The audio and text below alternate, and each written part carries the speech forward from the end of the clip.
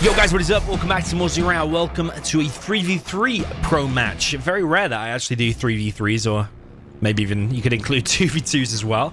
But here we are today with an absolutely epic one for you, or so I believe. Down in the bottom right, we have the man himself, purple player. That is Ammo, known as one of the best team players. Pretty solid in pretty much any team format, whether it be 2v2s or 3v3s. Always plays alongside DK Crazy, which is this guy, also China Tank with the orange, and they are supported also by Peter up in the top right. Sometimes plays under a German name beginning with KU, something like that. I won't try and pronounce it. I won't even try and pronounce his surname. Well, I don't think it's actually his surname. I think I know his real name, but I don't think it's Peter. He's playing with the also China Tank. Whoa, we're on a China Tank mirror.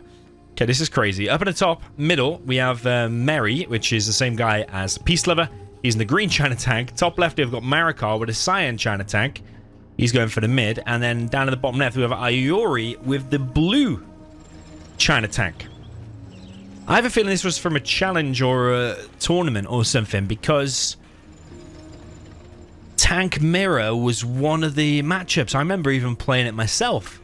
I can't remember if that was a tournament or just a challenge. I think game number 1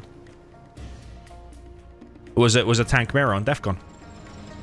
I think DK Crazy is a big favorite here against IORI. I think Ammo and Marakar could be kind of balanced. Up at the top right, Peter against Mary. I think Peter might have a more experience on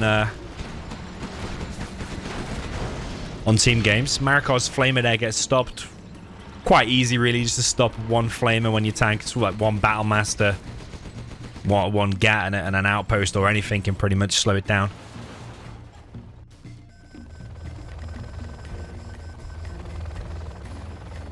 Ammo's gone for Helix, and he's gone for 4 oils. It didn't used to be the meta where one player would get 4 oils.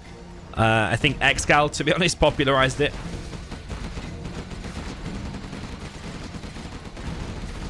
And the reason it's good is because then one player can surely just, or purely rather, focus on 2 supplies, 2 war factories, getting his prop. Doesn't have to worry about a barracks or red guard or anything like that. But then one player can actually upgrade the barracks, make a load of red guard, and make Helix, because he's got the barracks anyway. So it's just more efficient, and you only have to upgrade the capture upgrade one time as well. Rather than both players spending 1k to get the capture upgrade, only one person does it, and the other person goes more supply heavy. So I actually do favor it a lot.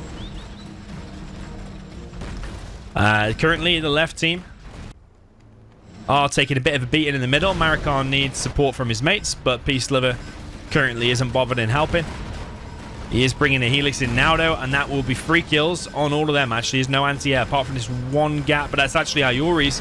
So this Helix here is going to get in loads of XP. Just watch Mary here, Peace Lover, getting all of his XP. He's going to be level 3 or very close to. He's actually over level 3.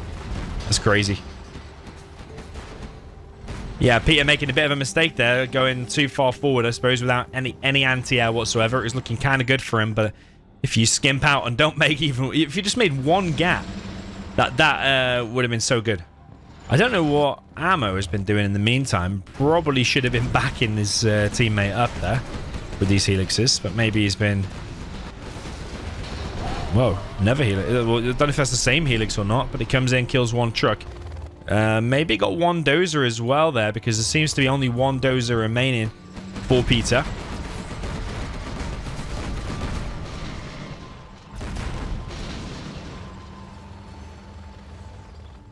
Marakar's back collected on the middle.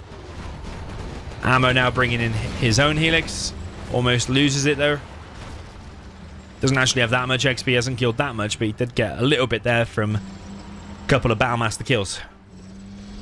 Yeah, this is pretty exciting, you know. I'm actually glad I picked this replay to look at today, because Tank Mirror in 1v1 is just like so good to watch. So Tank Mirror in 3v3 is surely going to be great to watch as well. You can just think about all the support powers later, all the EMPs that could just massively change the game.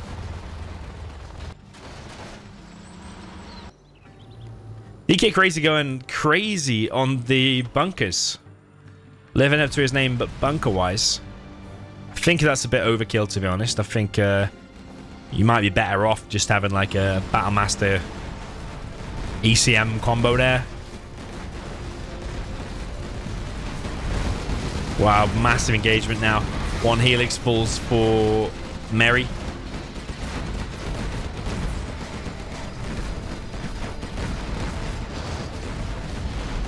Ammo here with a few units in the middle, but Marakar seems to have the Battlemaster advantage with combined with Mary's as well. But down here, though, DK Crazy is pushing into the middle and seemingly pushing IORI out of the way. IORI does have the autoloader upgrade, though.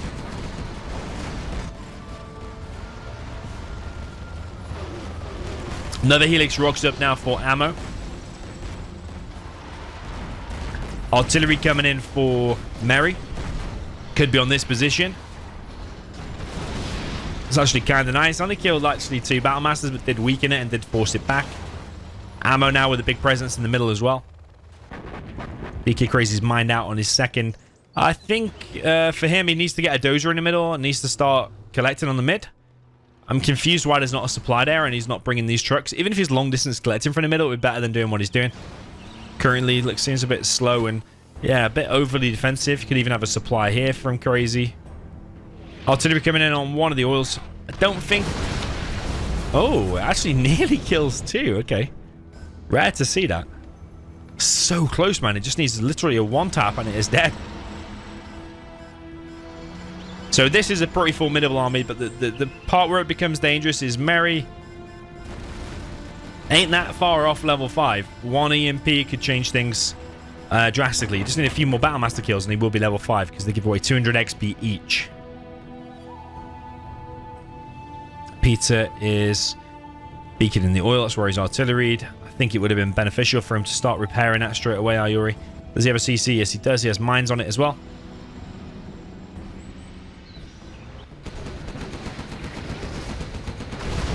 Bit weird from Peter, to be honest. Was that Battlemaster really necessary? Well, it's causing IORI problems, apparently. IORI has all the upgrades.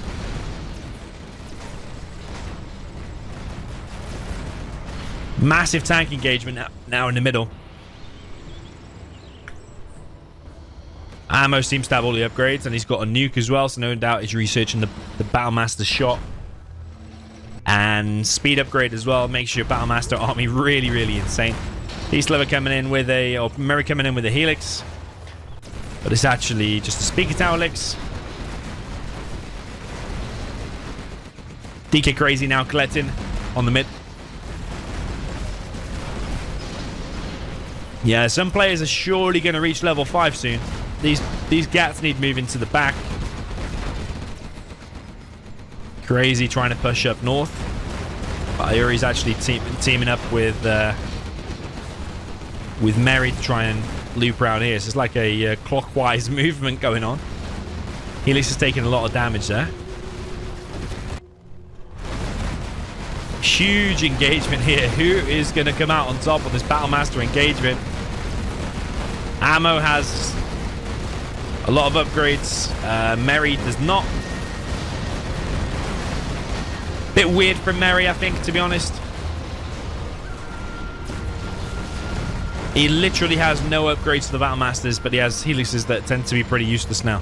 In general, I would not recommend focusing a lot on Helixes in tank mirrors. The reason is, if you even have one GAT, one ECM, it probably will kill 1 or 2 Helixes and scare them away.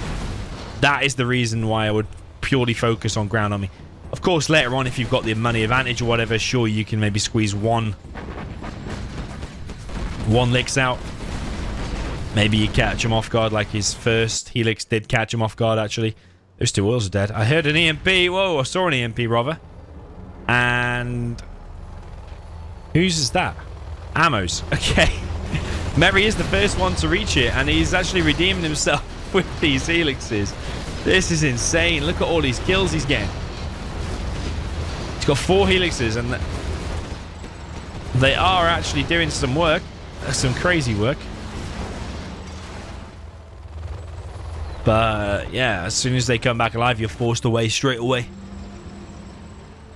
DK Crazy also level 5. His oils are gone too. Looks like a level 3 artillery again.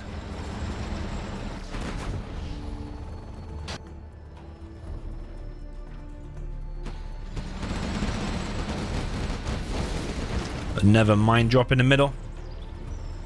Marakar just running around with 4 ECMs, but I mean, what are you going to achieve with 4 ECMs? Another legendary EMP. DK Crazy moves in on this position. Only one RPG inside of the bunker. Bunker will be focused down and will go down very, very quick. IORI is out, and actually I think this left team are dead. If we're going to talk about blame, I think Mary is a big part of this loss, in all honesty. I suppose Marakar hasn't got anything out yet at the moment, but don't know. I think the right team here are just more solid and more experienced in team games on Defcon, for example. These Helix are still running around causing problems actually where there is a few gats. But DK Crazy is destroying IORI on this left side. Artillery coming in. Mine drop. It's level 3 artillery, man. It's almost killing 2 oils a few times, but that carpet definitely finishes it. DK Crazy losing a few tanks to this bunker.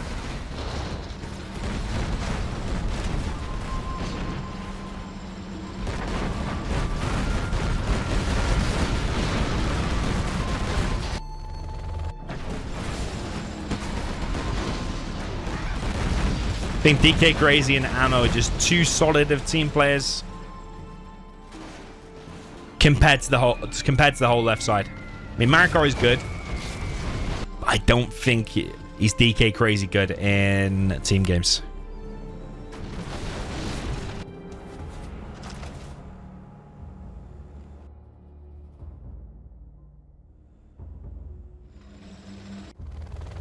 And yeah, while Mary or Peace Lover, whatever you want to call him, has been running around with the Helixes, getting some good kills here and there. He kind of took a big bad fight earlier, didn't he? Wasted all of his tanks. There's 4 tanks dropped off inside of Marakar's base. But I think that DK Crazy and Ammo are just too big. They've got the whole middle. All they have to do really is hold the middle. The left team, the top left team rather, are all the ones under pressure. Carpet bomb coming in from Mary.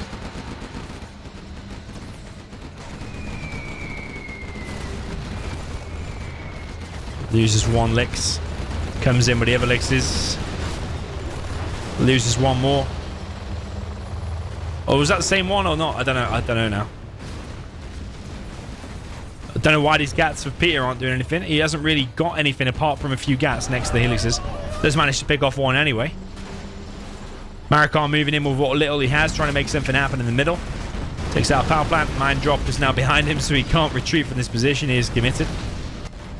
Don't think it really matters at all, though. We actually have a nuke fired. Going to be there, surely. What? Oh, there it is.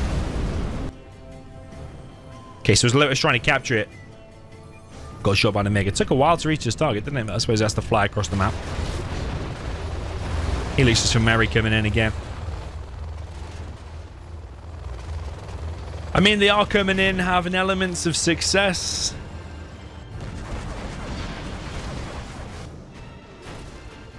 But would it have been more beneficial to have a big tank blob on the ground? Don't know.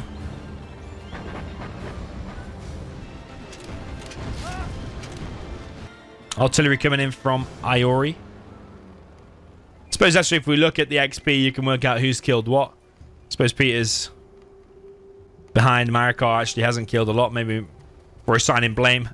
Maybe it's Marakar and IORI actually.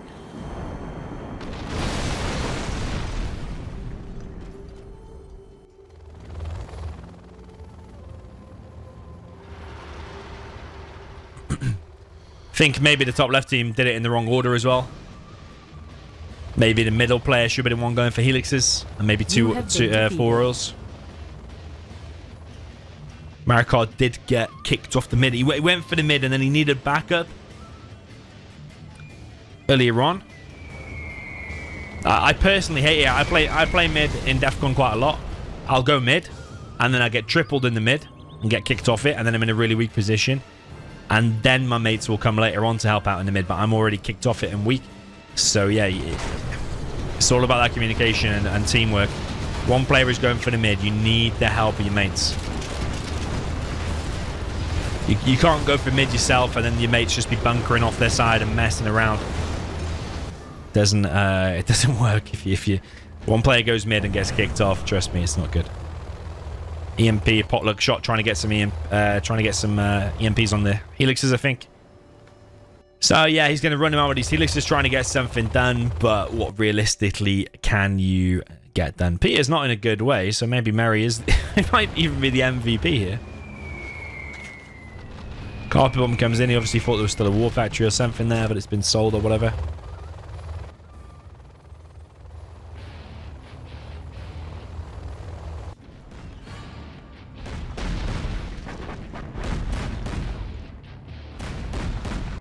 Okay, we've got 4 MiGs. They will be locked onto the helixes, and that weak one, I'm pretty sure, is going to die. Nope. Actually goes for a stronger one. Loses a licks for it. I don't think it really matters, to be honest, though. We've got artillery coming in from Mary. Got artillery coming in from Crazy. Kills 2 buildings up in the top left. Propaganda and a barracks. Artillery coming in from Mary. Going to miss the target, though. Does not kill anything at all. And Mary has also been defeated. Yeah, so I think the bottom right team just did quite a few things better. I think one player grabbing 4 royals is better. I think the mid player going helix is better. I think the 2 side players going heavier on the tanks is better. I think Marakar going mid and then not really being supported by his mates and getting kicked off it was bad. Yeah, even though Mary did kind of good, if we actually have a look at units destroyed, actually, maybe Mary was MVP of the whole game. Look at that, 124 units killed. So yeah, maybe we can't say anything too bad about him. But I think IORI versus Crazy, there's a drastic level of skill difference between those two on the side. So eventually IORI is going to 99% of the time die to Crazy. It's just like the hard truth. And yeah, I suppose Peter did get outplayed by Mary. Just look at the stats difference there. Marakar, yes, he's only killed 23 units. Had very little impact. He's running around with 4 ECMs. But I suppose when you go for mid and then get kicked off it because of lack of support from your mates, that's bound to happen. So can't take too much away from that. But yeah, anyway, let me know your thoughts. Do you agree with my analysis? Do you think anything different? Have I got this wrong? Do you think a certain player is stronger here? I suppose ammo collected the most in the middle. Killed 80 as well, which is the second highest. So yeah, like I said, he's a solid team player. You can always rely on him, whether he plays on the side or in the mid. On any team game, 2v2, 3v3 is always solid. And yeah, same with DK Crazy. So yeah, GG, well played. Let me know what you thought in the comments, and I'll see you in the next one.